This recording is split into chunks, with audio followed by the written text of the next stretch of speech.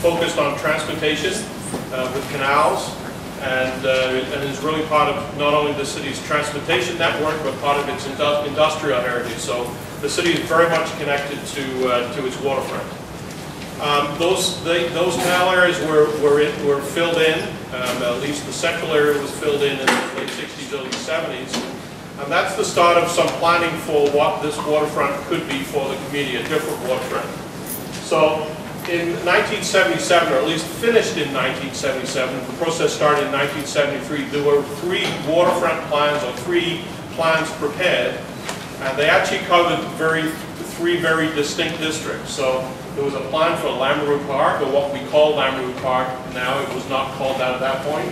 There was a plan for the Grace Creek Conservation Area, and there was a plan for Gaydon Park. This happens to be the one that is for Lamoureux Park, at that point called the Canal Land Study, by the way. And many of the things, or some of the things that you would see out there in the park today that you take for granted, had their beginnings in this plan. So the council of the day tried to implement those plans. Grace Creek plan moved along as you see it. That's partly in the city and partly in the township. As I said, the Lamoureux Park and Gaydon Park, and that's at the time when Gaydon Park came into being.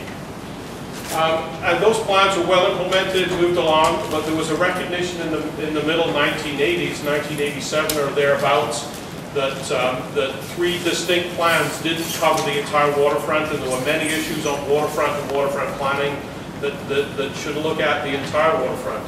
So there was an approach to do a complete waterfront plan, and by complete meaning all the way from the west end of Gaydon Park all the way to Grace Creek. And that was worked on by a committee of staff, a committee of public agencies, and community representatives, and led the leadership of then Councillor Chuck Shalwa. And there was a 1989, started in 1987, but the adoption of a 1989 waterfront plan. So, and that was the first plan for the entire waterfront. By the time we got to 2007, a lot of that plan had been implemented. All the things that were able to move forward were implemented. So the waterfront committee of that day updated the waterfront plan, and I think one of the things that we've described that is that plan, the 2007 plan, is kind of evolutionary, not revolutionary, because this planning process is a process in time, and it deals with continuous improvements to the waterfront. So if we go to the next slide. So the one thing I do want to point out is that the areas of the waterfront that we have are very distinct. There are many areas that have very particular distinct characteristics. So in the 1989 plan was the first time it looked at establishing different districts on the waterfront, and there were 5 areas, and I'll show you a map of that in just a second.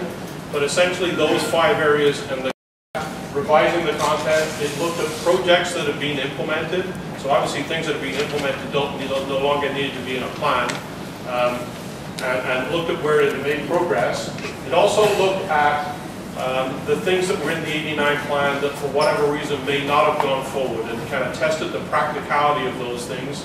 I don't want to focus on any particular, but some things that might have been looked at in the 89 just for a variety of reasons didn't move forward.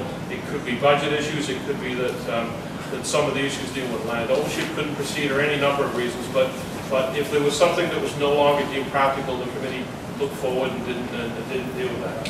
It also tried to look at new influences, because from 89 onwards there had been some changes, the most significant of which was in the early 2000s, the concept of a so-called all-Canadian seaway on the north side of the St. Lawrence was abandoned by the federal government, and that starts the discussion about the bridge can come to a low level, and also starts a discussion about the future of the canal lands and further west.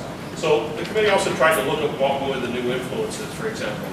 It started to look at whether the canal at west represented an opportunity for a recreational canal lane.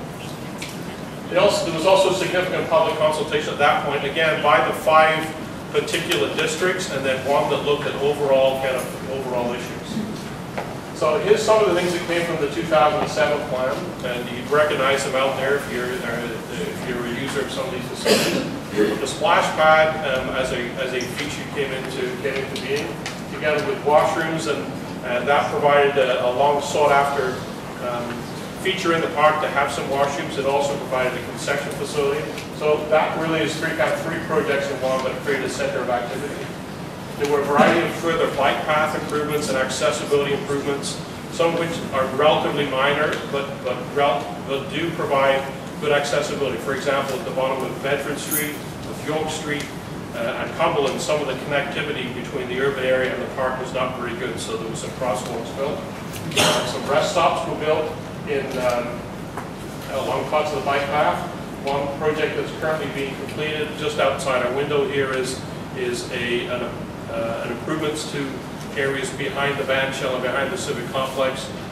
There were kind of a jumbled set of paths that have been put together over the years that put bikes, access to the bike path, all in to the band shell, all in the same kind of general area. So there's some separation of that, provides handicap access and parking deeper into the park. So people who need to get to the park in the central area of the park by vehicle or with access can use that. The Cotton Mills redevelopment, which is encouraged in the plan and encouraged in the city's official plan, is ongoing. And there's certain projects for improvements in Gaydon Park scheduled for the fall of 2012. So, again, a couple of quick pictures. There's the splash pad, there's the building that contains the washrooms, change room, and concessions for the splash pad. That's a shot just of the improvements that are happening in behind the band shell. So, now we're going to just move to kind of the focus of the area that is really the subject of today's discussion, and that is, I just want to kind of highlight what the 89 and 2007 plans say about the land use of the complex. So I discussed before that the 89 plan really talks about the area being developed in a kind of campus of primarily recreational buildings, and that has been largely implemented. The 2007 plan, as it was adopted, really assumes that the land uses out there are relatively stable. And by that I mean there are immediately east of here at least, the baseball diamonds, the aquatic center is built, the curling club is out there, so there was a relatively stable land uses in the immediate vicinity of this building.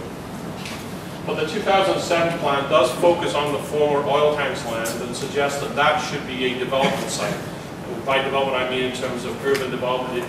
The Waterfront plan 2007 shows a stylized residential set of buildings on that site.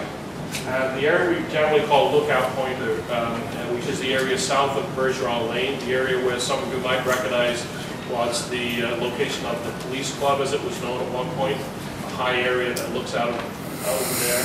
The 2007 plan talks about that as being kind of future park space and related improvements for access. Takes advantage of the views up and down the river and really provides some kind of further public open space there.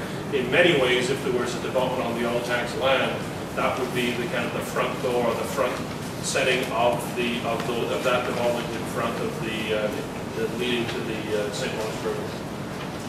I just want to spend a couple of seconds talking about waterfront planning in the big broader context of the city's official plan. The city has an official plan which deals with planning and development strategies for the entire city, not only the waterfront, but all of the neighborhoods, deals with many, many subjects, planning for heritage resources, certainly land use and those kind of issues, housing issues.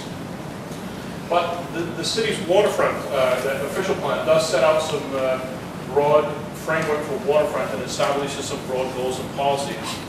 Well, the waterfront plan, it recognizes the waterfront plan is much more focused than the official plan can be, and lays out, and it's used as a key tool for kind of further actions.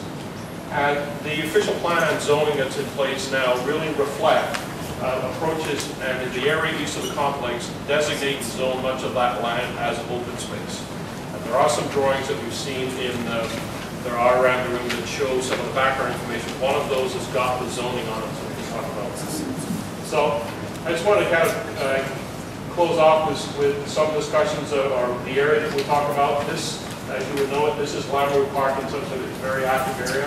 The marina is located here. The Aquatic Center is here. The curling club is just off this photo.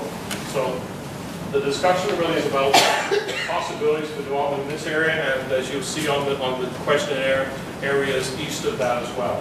So that's my kind of overview very quickly of Waterfront